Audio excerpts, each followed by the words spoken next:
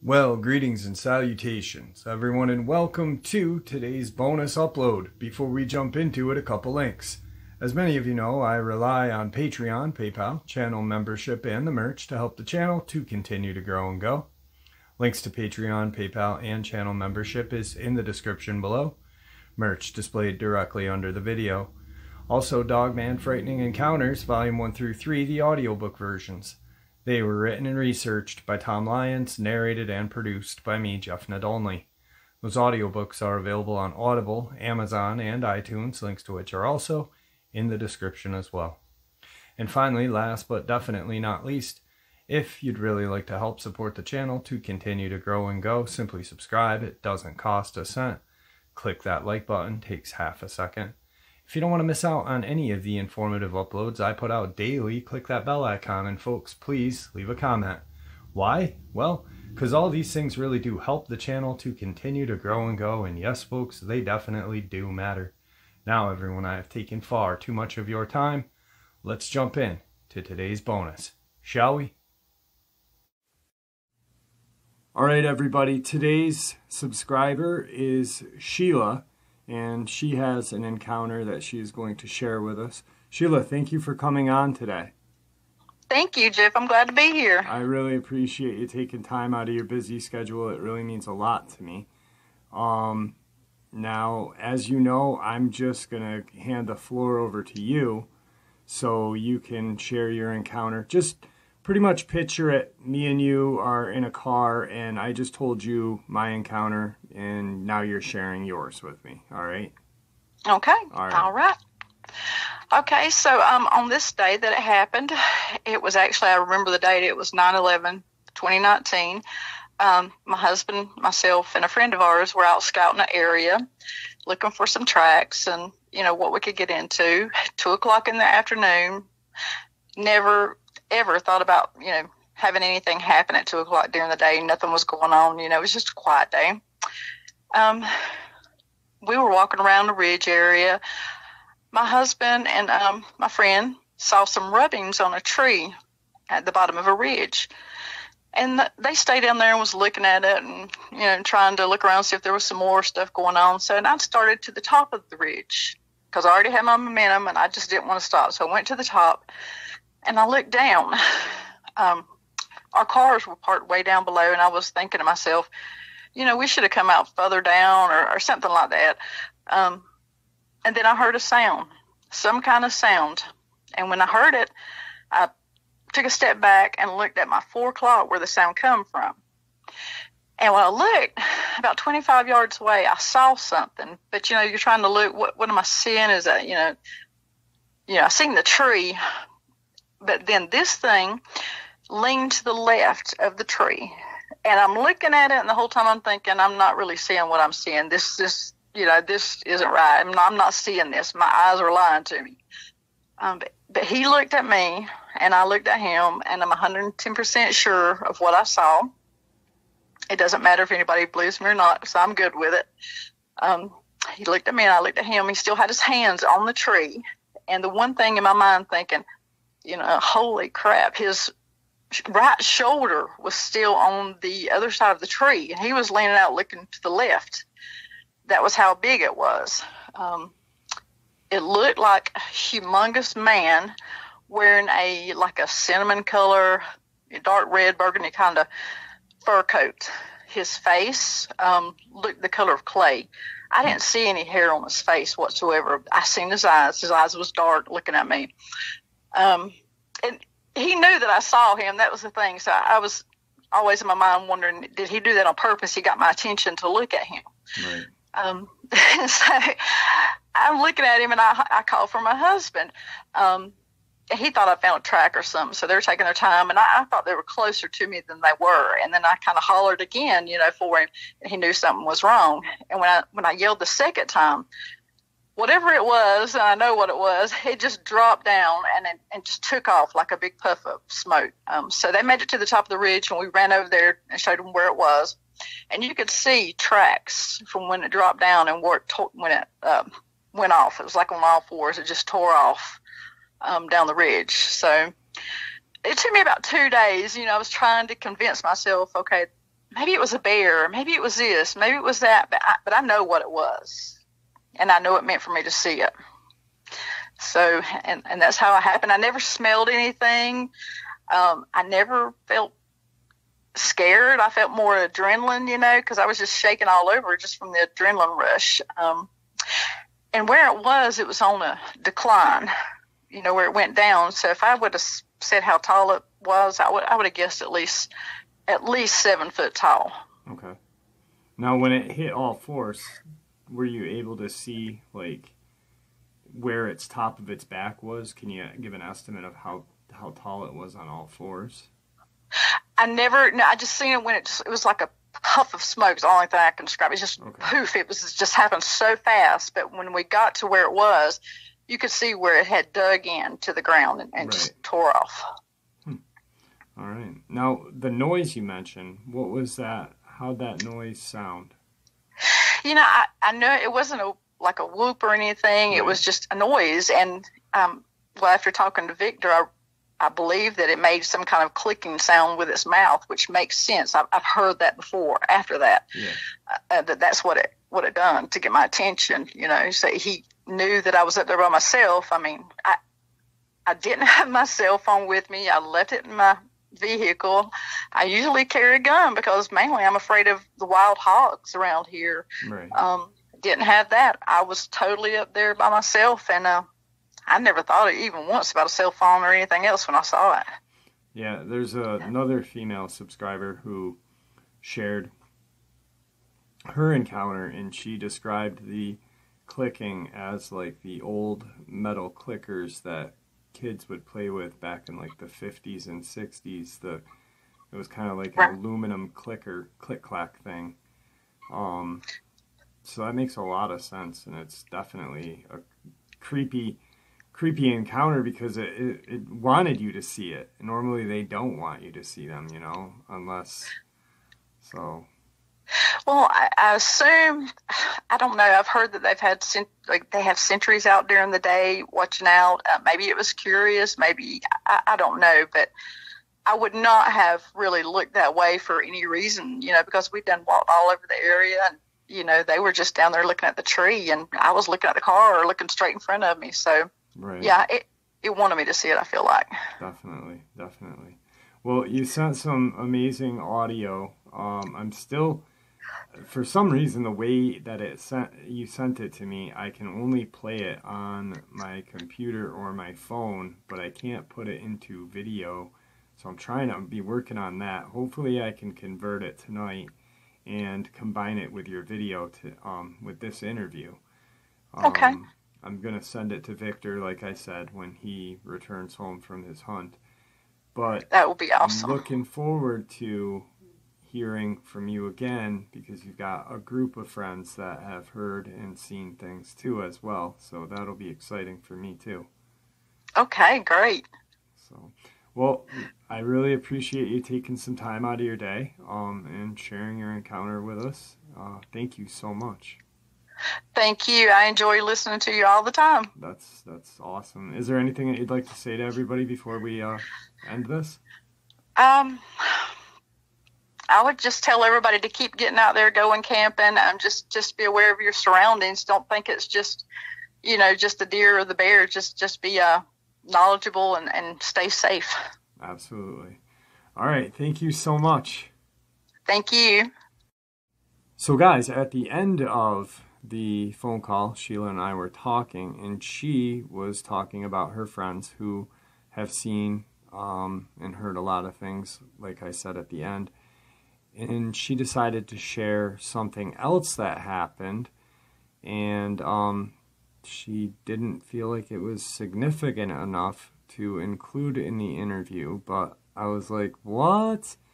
So you were coming home from work late at night, or was it morning? It was at night. It was about 10:30. Okay.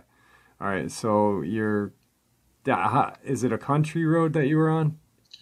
It's a very rural road, yes, okay. Very dark. And I was watching really good for deer, because deer are so bad, to run out in front of you, and that was my concern. Right.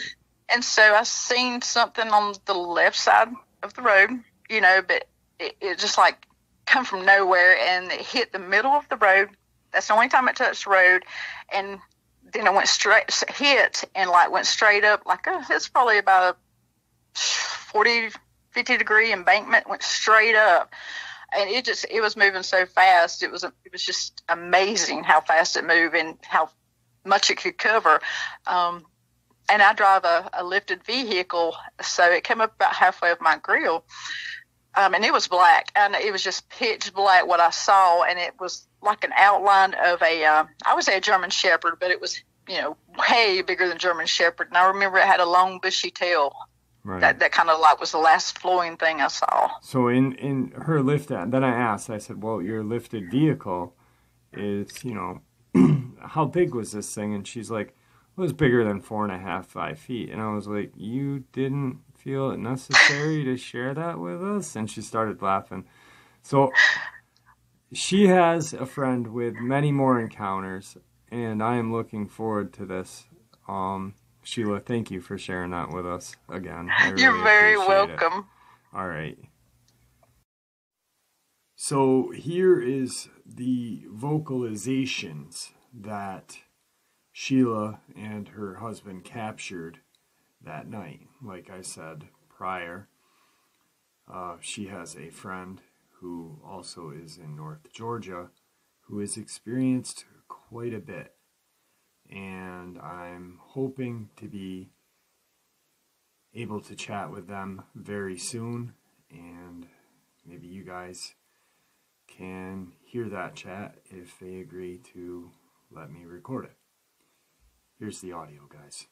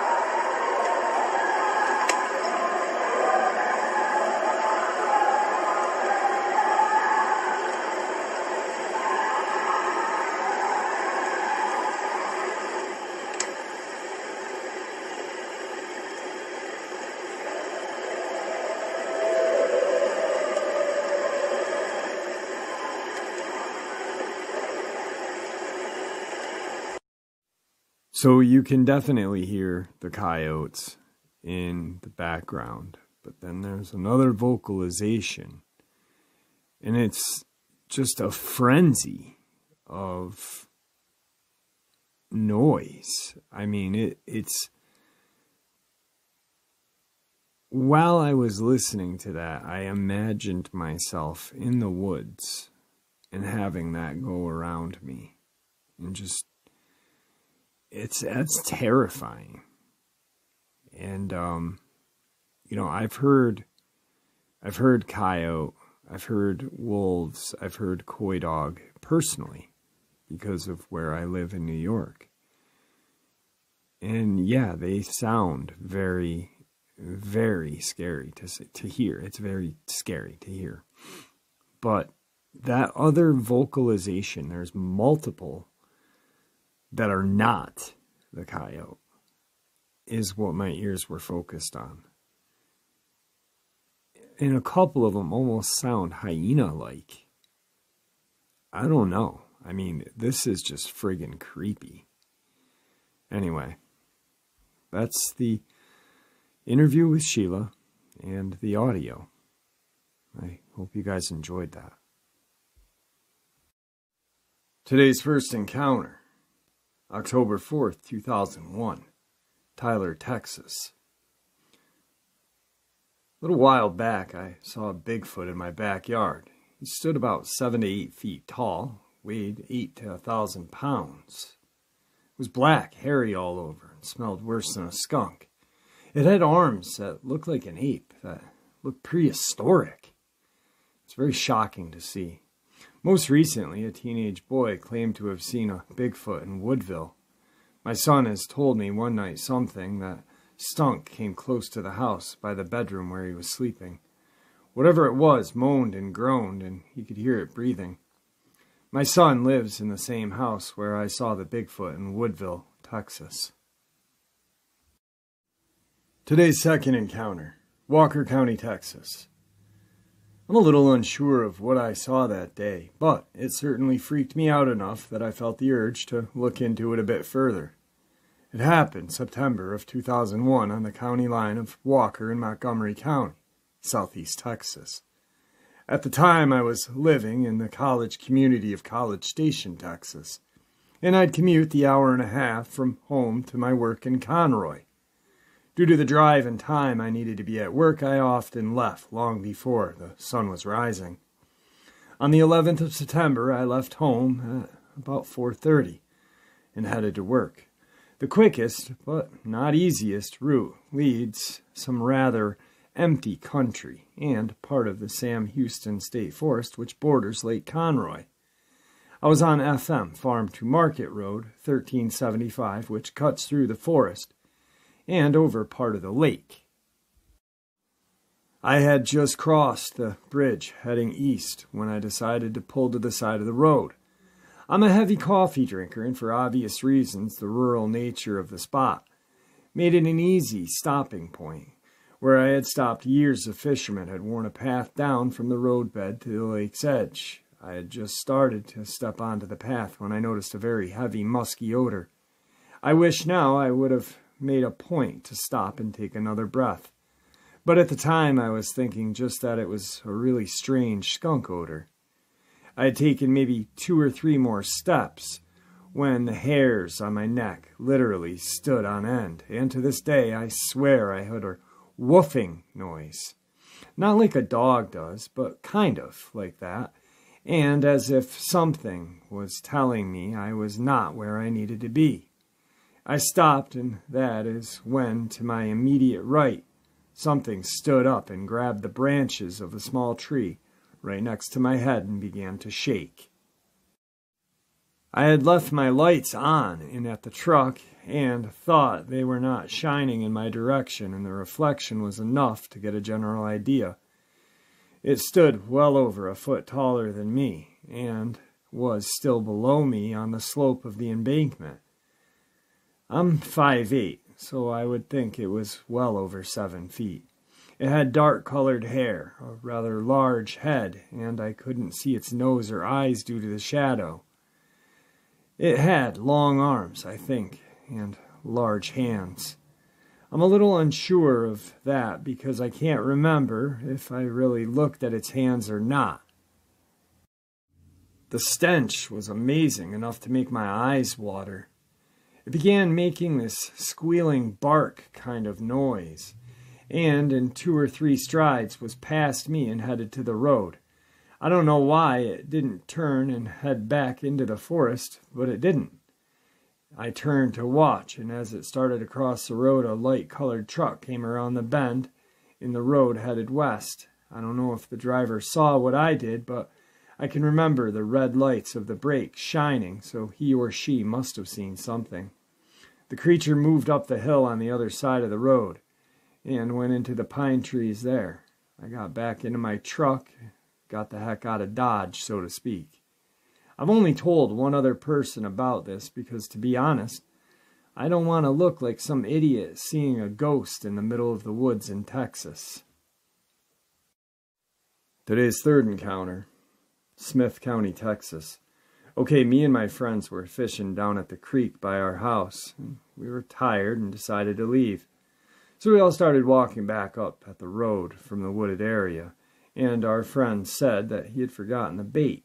So we ran down to the creek to get the bait. Then he came running back screaming and said he saw a giant white hairy thing picking up leaves and dropping them.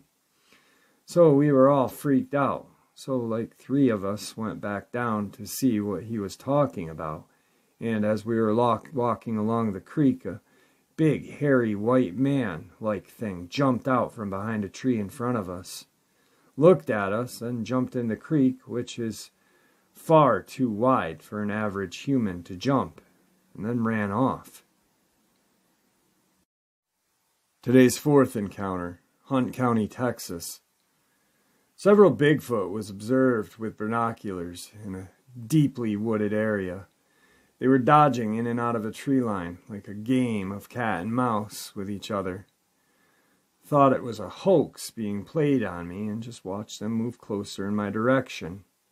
We also heard some cackling noise in the distance that I likened to hyenas or coyote. Separate from these noises were dogs barking in the area, horses in the area that became real jumpy. After walking into the wooded area, we disturbed a large creature that let out a very deep, loud growl that I've never heard an animal make before. And we heard a loud thud, like a heavy animal jumping.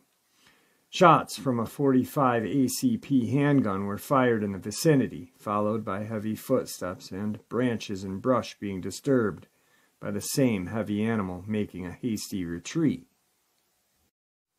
We went into the same distance and reached the creek bed area. There was dead silence, and we noticed some smudging prints near the water's edge that didn't hear a splash or any other noise. We got the feeling that we were being watched and feared that whatever we were following had doubled back on us and might corner us with our backs to the water. By this time it was darker outside, but in the more open areas you could see without a flashlight. As we were leaving the area, we heard very heavy footsteps and stomping, along with tree branches crashing to the ground, that I likened to a bulldozer without an engine rushing behind us. We got to a clearing and turned to face whatever it was, and saw a huge, silver grayish colored Bigfoot just at the tree line. It was in a 10 o'clock position from where we were, and it stomping the bluff charge or mocking charge at us and throwing branches. The trees in this area were middle growth to mature trees, and he appeared to be male by aggressive nature and sheer size. Was rattling these trees with no problem. We squatted down to get a better look and to take aim at him in case he charged. He stayed within the tree line and rocked back and forth like a gorilla. The only sounds that we heard at this point were the stomping and the branches being thrown at us. He was about 20 yards away from us, and a very large branch were coming very close. I had the gun aimed right at him, and I'm convinced that he had a better sighting on me than I had on him because he reacted just like a squirrel on a tree does. I was thinking about taking a shot at him when suddenly from my 12 o'clock position we noticed another Bigfoot that was shorter than he was and wasn't so thick up top and appeared to be a female because of her actions. The larger one, at the 10 o'clock position, was at least 8 or 9 feet tall and very massive in the shoulder area. The smaller one, the 12 o'clock position, was over 7 feet tall and was standing there rocking back and forth, but not as violently as the larger one. Seemed like she was following his lead and waiting to see what he would do next. As long as I pointed the gun in their direction or shined a flashlight at them, they stayed behind the tree and tried to hide their face. It became a sort of hide-and-seek as I shined the light in their faces. I did catch a glimpse, and the face appeared more sloth-like from what I saw. They had big heads. The eyes were dark-looking despite the growing darkness and flashlights. On one I did notice a sort of frowned expression on the face. It almost looked sad. At this point I couldn't shoot because I wasn't sure that it still wasn't a hoax, although I understood what I was looking at. Also, it almost seemed like they could almost understand things more than the other animals. I won't say they were thinking and reasoning, but it was as if they were upset that I had shot at them, and was asking me why. The larger one, at the 10 o'clock position, became more agitated and wanted us out of the area and began to stomp more and more. So we decided to slowly back out of the area with the gun pointed in their direction and left. As soon as we got out of the area, we heard what I likened to a loud shouting type of horse whining shout that I labeled their victory call for running us out of the area.